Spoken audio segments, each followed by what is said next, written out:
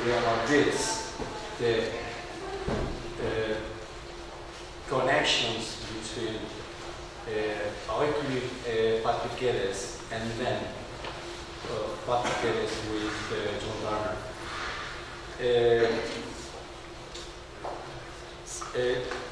No informed planning historian should be surprised to hear about the anarchist roots of the planning movement.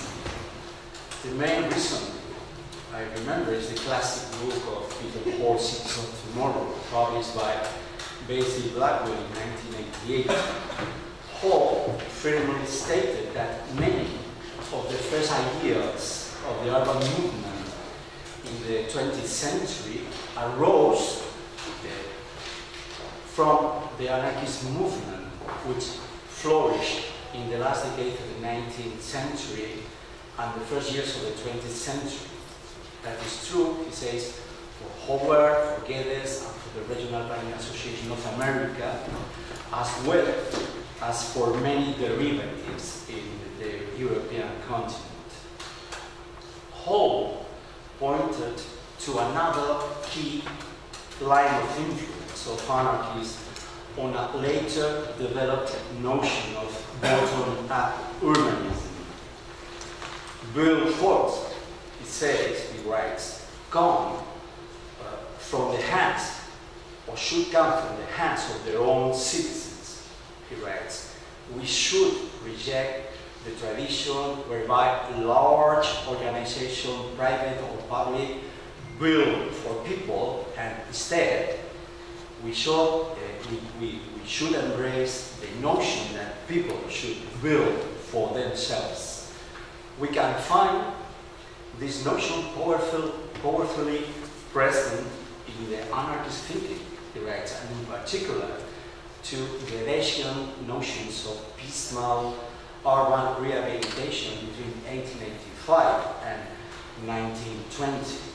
It resurfaces to provide a major, even a dominant ideology of planning in third world cities through the work of John Turner himself, drawing directly from anarchist thinking in Latin America during the 1960s. That line would constitute a crucial element, writes Hall, in the intellectual evolution of Christopher Alexander and culminate in the community design movement in the 70s and 80s in the United States and above all in Britain. The idea of an anarchist strain of planning history was not altered at all in the reissues of the book in 1996 and 2002, and was definitively confirmed with a few new references in the fourth and last expanded edition that Wiley just 6 years ago.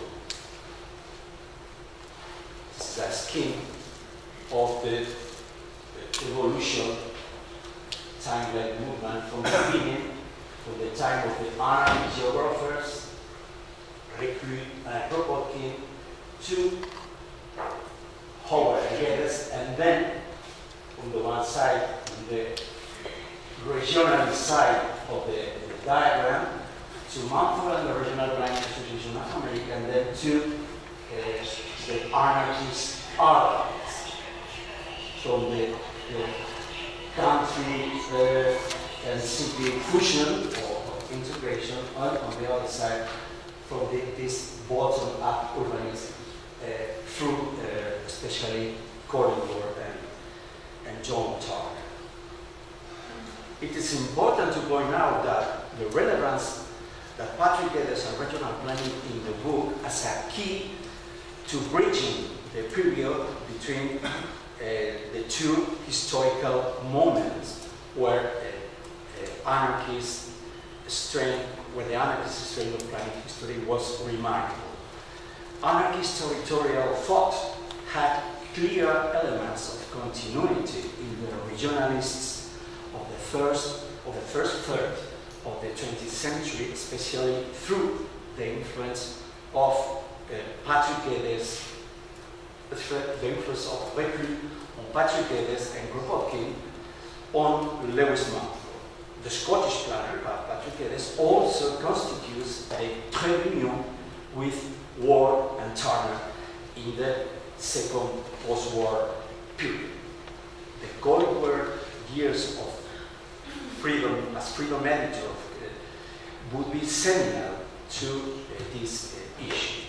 The reflection of a bottom-up urbanism will be, for the first time, a focus of anarchists, architects, and urban planners, and not anymore of geographers. The Indoor Report of 1917 is, according to Hall, an essential document for Turner's interest in self-help housing from the 1950s.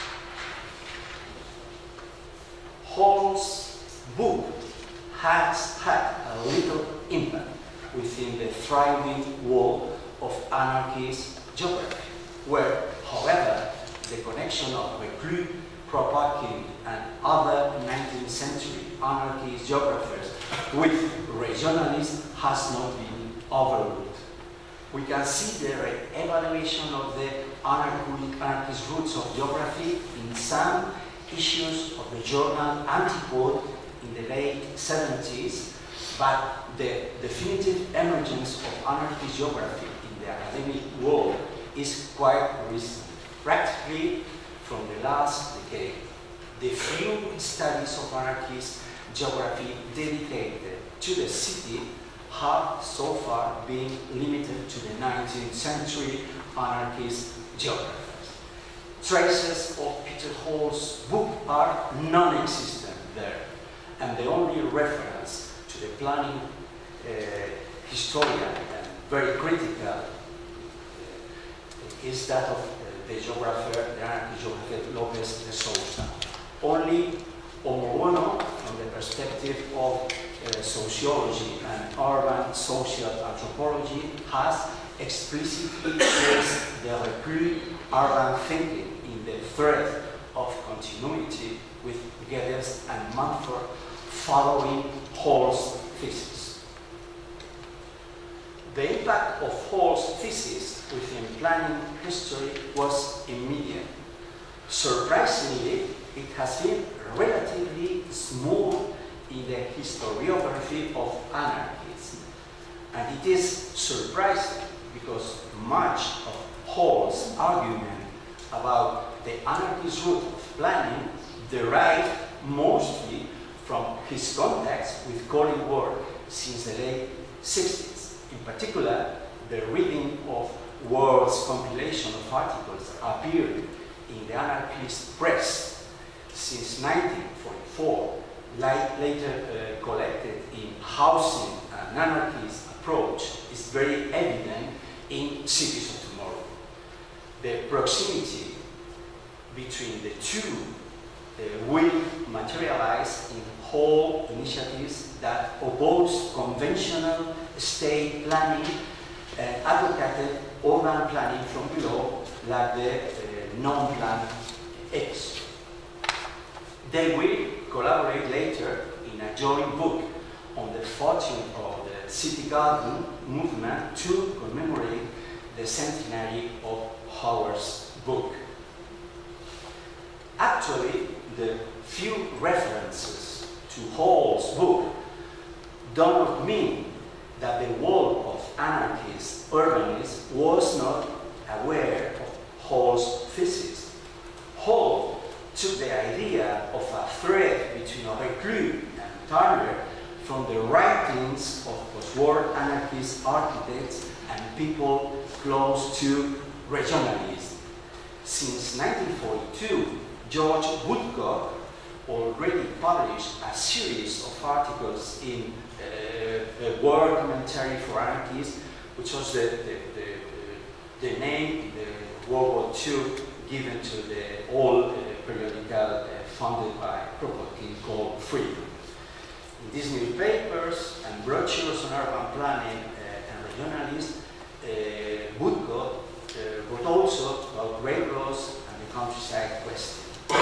In them, those articles and brochures, Woodcock established the connection of the anarchist geographers to Hobart together and Mumford and the Regular Planning Association of America. And these articles had a significant influence on Collingwood and other English architects. Freedom published articles on housing, urban planning, and regionalism not only by Ward, but also by De Carlo and Turner in 1948. Ward will remember several times the context with those architects and their circles of anarchist sentences, but Krug, Maria Luisa Berneri, the art historian Herbert Reid, or Italians like Zaccaria, Giovanna Berneri, and others. Under the name of organic planning, the historic anarchist thread of cities of tomorrow appears clearly in L'Equivoco de la Città Giardino by Carlo Doglio, published in Voluntà Deliveries in 1953, or in a later compilation of texts by Pesce. The interest of some of the young anarchist architects in the 40s and 50s for Geddes and for Mumford, as is the case of Turner or Doglio in the early 50s, is quite clear. In the 1950s, Geddes and Mumford were thus part of the anarchist heritage. Actually, both will become the inescapable bridge for a possible anarchist urbanism that these architects would have to develop. Then a prolonged silence until very recent times. On the one hand, not many planning historians seem very interested in pursuing, deepening, or correcting the anarchist thesis of Peter Hall's book. On the other hand, the so obvious connection between architecture, urbanism, and anarchism for the anarchist architects of the 1950s and 1960s seems today forgotten or invisible in libertarian movements. Probably this oblivion has to do with intrinsic weaknesses of cities of tomorrow thesis on the anarchist strain of planning history. One of these weaknesses is to imagine anarchism as a homogeneous whole with no differences between Proudhonian mutualism, Bakunian collectivism, or Kropotkian anarcho-communism. Lopez de Sousa is right when he states that Hall's generic anarchism explains probably too many things. Something that is made very explicit, especially in Howard's connection with Kropotkin, or Reclus and Kropotkin connections with Patrick Geddes. We need to specify much more the connections from the historical point of view than Hall does. And that brings us to the second of the weaknesses of the anarchist thesis of cities of tomorrow. The connections between Howard and Kropotkin,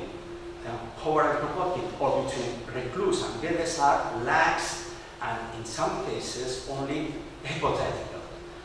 They demand necessarily a work on primary sources that a book of sentences like Hall's does not contemplate by definition. The third of Hall's weaknesses is that of being too angular in this, or his vision of the anarchist strain of urban planning. Despite the inventive richness of British anarchist architects of the second post-war period and occasional allusions to Giancarlo De Carlo via Collingwood, the precious connection with the world of the Italian architects and urban planners of the post-war period is absent.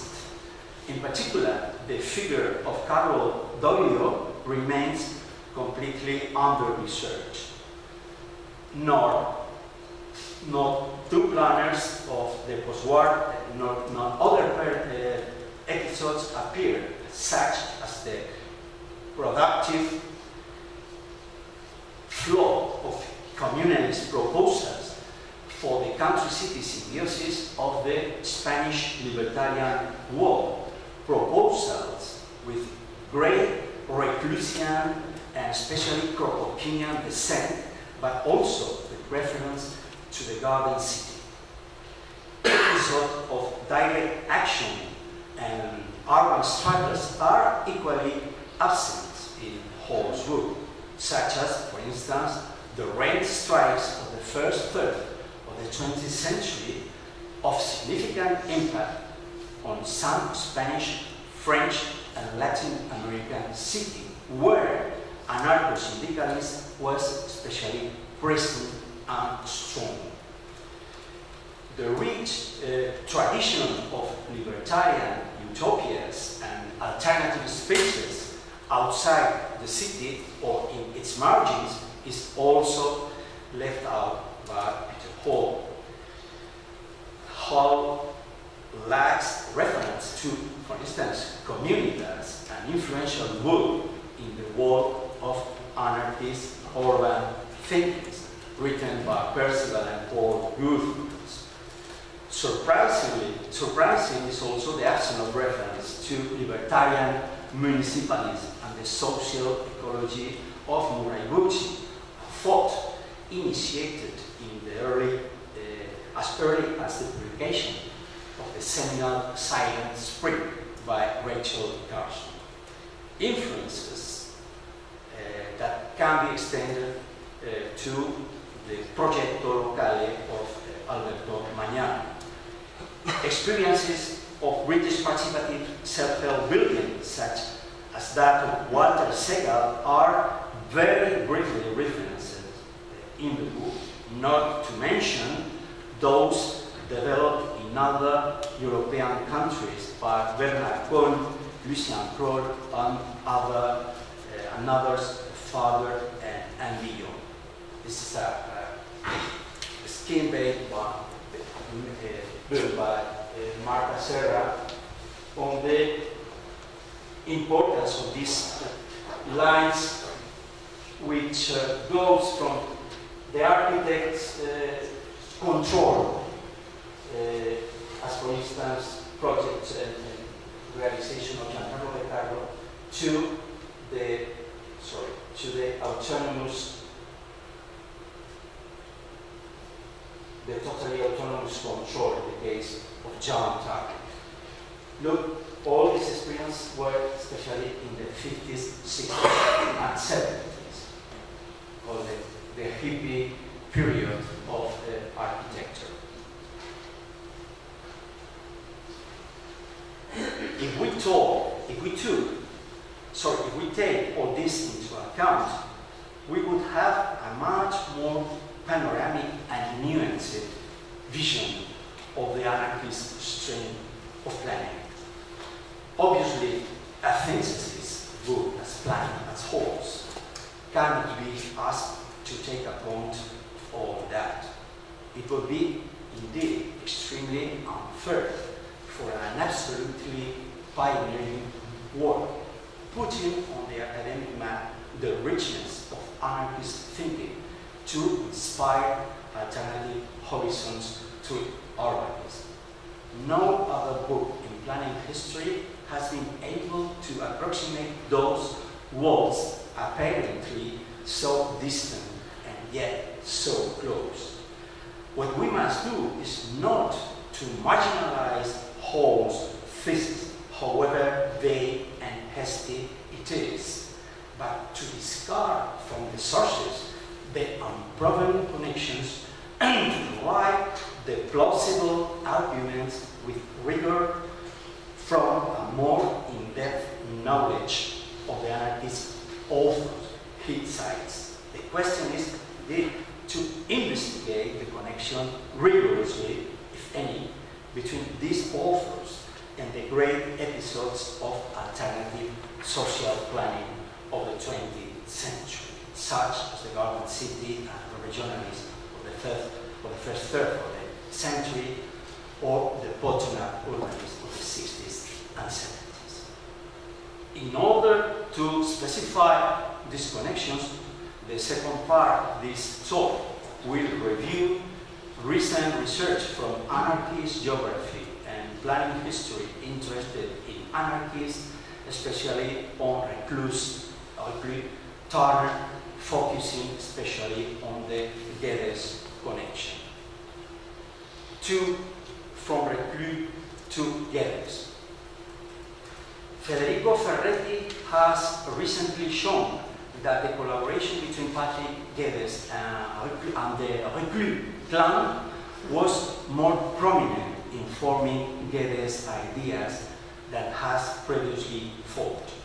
He reminds that the Edinburgh Sound meetings were attended by the brothers Elie and Élysée Reclus in 1893 and 1895. He reminds also that previous contacts via Kropotkin since 1886, and especially the friendship and right collaboration through Paul Reclus, Élysée's nephew, sheltered in Scotland by Guedes in 1894 in his escape flight from the French police. Paul Reclus was the Guedes' right hand at the right-hand man at the Albert Tower, and was for Ferretti the key connection. The Albert Tower and the model of the valley section are seen by Ferretti as educational experiments by Guedes and the Reclus clan, challenging the traditional pedagogy through the active involvement of children and adults from popular classes on learning experiences out of the schools and on the floor. Ferretti argues that the relation between Guedes and the Reclus inaugurated specific strategies of multisensorial geographic education and were not limited to the site and that questioned and relativized the unicity of observers' standpoint through devices like the hollow globe ideated by Paul Reclus, exposed at the Albert Tower. Three-dimensional objects that could be manipulated were present in the whole exposition of the Albert Tower. Geographical models like the raised reliefs that could be handled and observed by visitors. For instance, the 4,000 meters raised relief of Edinburgh exposed there at the Albert Tower, which was built by Paul Reclus. It also appealed to other senses than sight, and was part of the same way of thinking of Reclus Rambouillet, where Guedes was also implicated. Several geographers have stated that the origins of Guedes' valley section were inspired by the idea of hydrographic basin set out by Élisée Reclus in his Histoire d'un ruisseau, 1869. In the description of natural phenomena associated with the course of a river from its source to its delta, the great city occupies the lowest part of the valley at the end of the river course. Guedes' valley section was presented for the first time in London in 1905 and published as a simple diagram in 1909. There is no possibility for Guedes of understanding the city without taking into account the whole region descending from the river from its fountains to the estuary where the great city stands. Ferretti demonstrates that Guedes' valley section was not only inspired by Reclus' idea of the hydrographic basin, that there is the continuity between the reliefs projected for the great globe and the idea idea of the cross-section of the hydrographical basin. There are not just disconnections. There is also the idea of the city distribution of the valley section exposed by Guedes in Cities as Applied Sociology in 1905. In this key article, Guedes quotes his inspirational geographers for the city region survey, Mechnikov and Reclus, anarchists and closest collaborators at the Nouvelle Géographie Universelle. From Reclus, says Guedes, dictates the idea of regular distributions of the hierarchy of cities and travel times between them, an idea presented by Reclus in his The Evolution of Cities, 1895, just what Reclus was in Edinburgh. Volker Belter includes a diagram of the valley region depicting the hierarchical relationship among various types of settlements, villages, cities, and secondary valleys. It is all this, small valleys to the big valley, to the sea, the big city at the end of the river. We know that Guedes made with Reclus toponymical corrections for the English version of some Nouvelle Géographie Universelle volumes. These volumes also take the river basin as quite systematically as a criterion for the regional division used in the Nouvelle Géographie Universelle. We find it explicitly exemplified in the valley region of a river region in the same city location, ideas specified in the evolution of cities. Sometimes regional description of European rivers in the Nouvelle Géographie Universelle include some very elementary valley sections where height above sea level and the location of cities at the confluence with tributaries or important communication routes are indicated. This is the case, for instance, of the Ebro River in the first volume of the Nouvelle Géographie Universelle.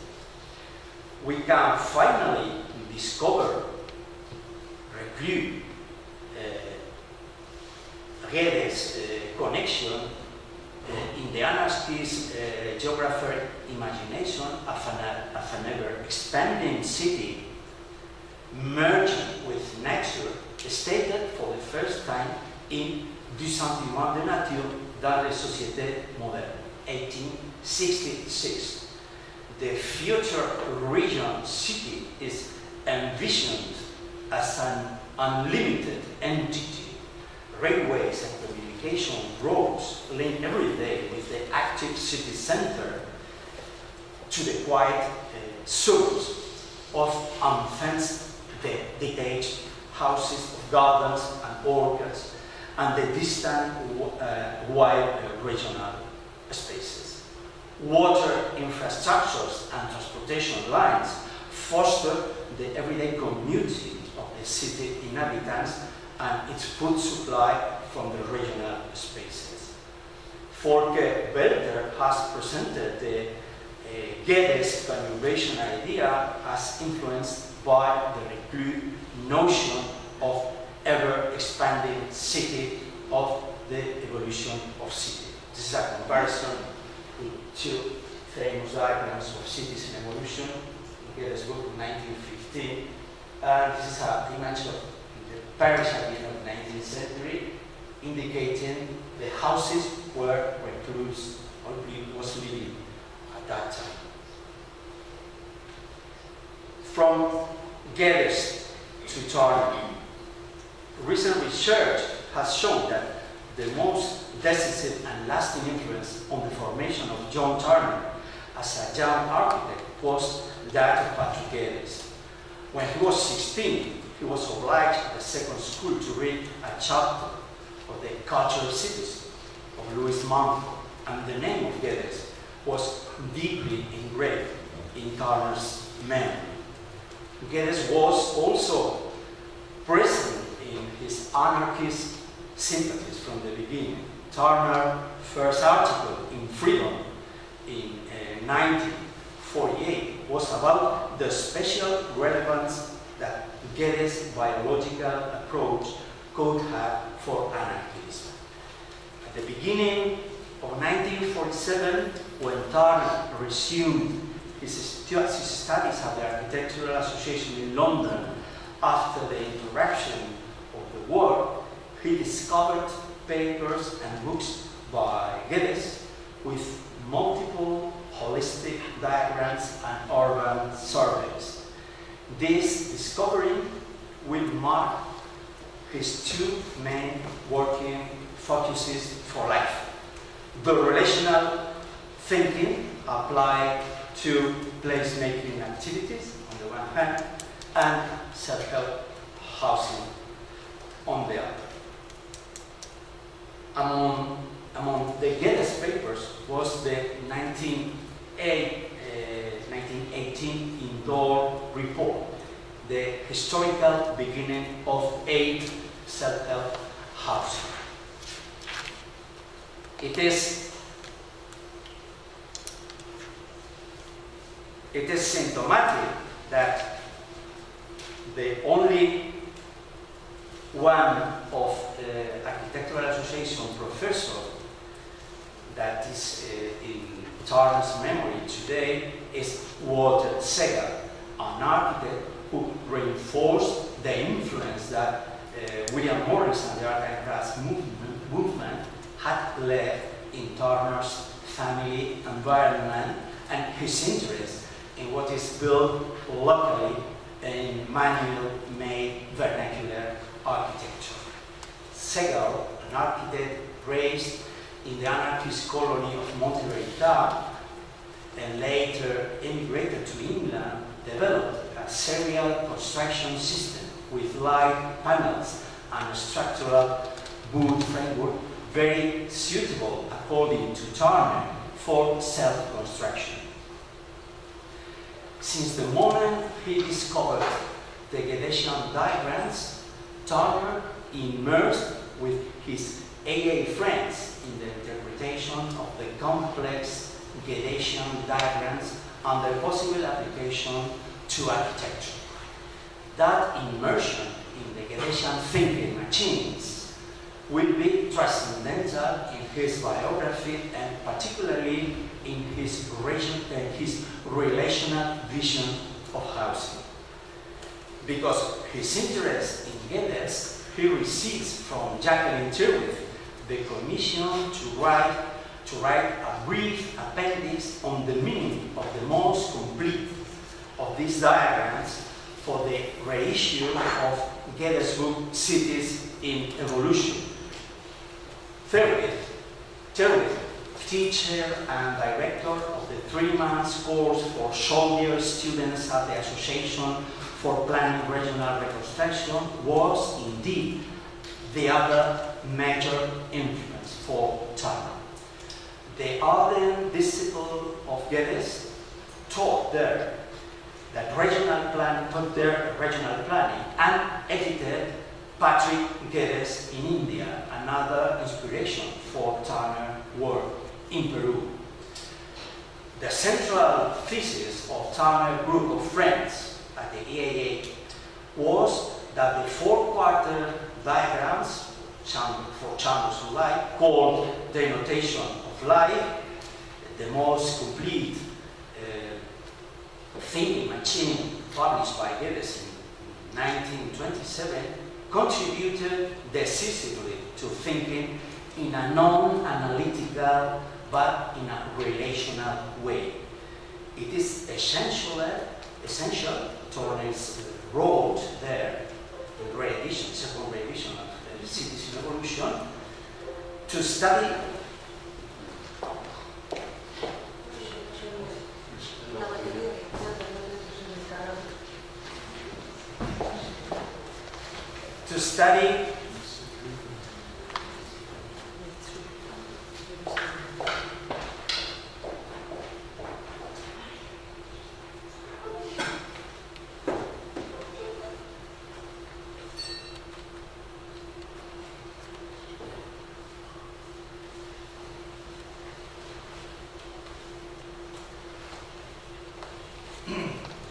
It is essential, they remind there, to study the reciprocal relationships between environment or place in the terms of Geddes and organism, folk in the terms of Geddes, through functions. Effort, environment, function, organism, in the opposite direction, organism, function, environment. Geddes' influence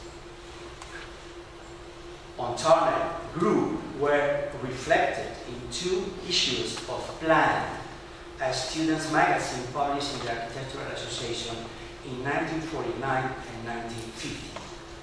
At Cian's summer school in Venice in 1952, Turner will meet the Peruvian architect Eduardo Neira, who had already translated Turner text on the Geddesian notation of light for his urban planning students in Lima.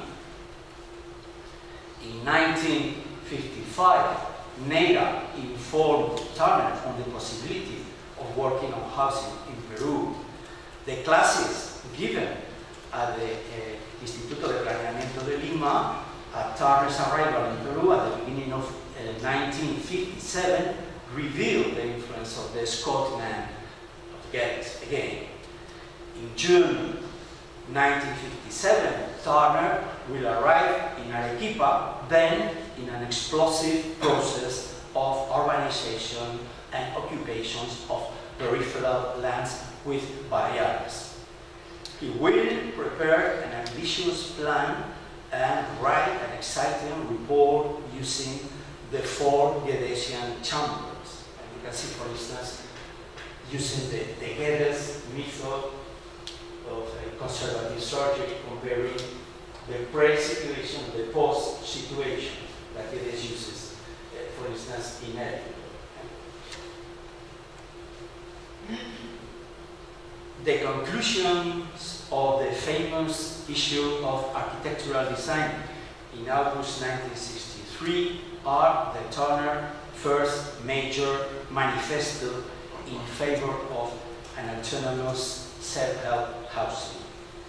It is interesting to observe how this relational vision of housing is already made explicit there. To understand a house, it is necessary to understand the nature of the urban process where the house is located, the housing product as such, and its impact on the user's life. All of them factors related to each other. In fact, Turner has been claiming for years that even beyond self-help housing, the field for which he was recognized worldwide during the 50s and 80s, his main contribution to housing studies has been that the reality of housing resides in relationships. To explain such relationships, Turner speaks of 3 basic functions of the housing environment. First, a reasonable security of tenure. Second, a shelter function derived from the dimension and characteristics of comfort or modernity of the house. And third, an adequate location within the city. That is to say, proximity or not to the workplace or to facility and to community networks of relatives and countrymen. Since his essential work, a new vision of the housing deficit presented in Puerto Rico in 1966, the meaning of housing does not reside in the object itself, but in the broader user relationships with his or her housing environment. As in the interpretation of the notation of life of 1949, the reality of objects, of houses in this case, is only conceived in relation. based on an investigation with José, Uncontrolled Urban Settlements, Problems and Policy of October 1966, will insist on these essential functions when analyzing the housing problem: location, tenure, and shelter. Turner's relation vision of housing will reappear clearly in his two major texts of the 1970s, Freedom to Build and Housing by People. He insisted there on the study of functions and priority in the housing demand, once again giving relevance to the user utility above the material levels of the house as a mere object. Together, comfort, security of tenure, and location must be included in the whole value of the home. The key issue is not what housing is, but what housing does for the user. Housing not as an end, as we say, but as a verb. Until today, the insistence of the English architect can still be seen in this relational vision of housing. At the age of 92, Turner works tirelessly today in his Hastings studio, obsessed with his late framework, as he calls it, an ambitious instrument for indexing place-making activities. He has again returned to Geddes, where he started 17 years ago. Actually, he never abandoned Patrick Geddes. Thank you very much for your